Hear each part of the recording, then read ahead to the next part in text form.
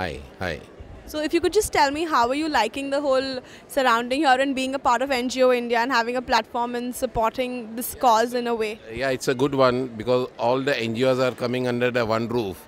So the people will come to know okay, what are the different NGOs doing throughout India and how the people are getting benefited from it.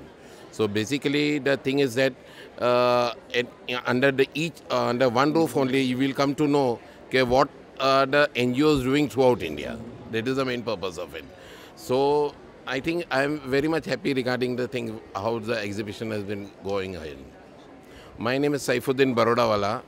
I'm looking after the mobile health unit of Wockhardt Foundation along with Right to Vision program. And I'm working with Wockhardt for last 17 years. Thank you so much, sir. It's valuable. We hope to see you next year again at NGO India on a bigger and a better platform. Thank you so much.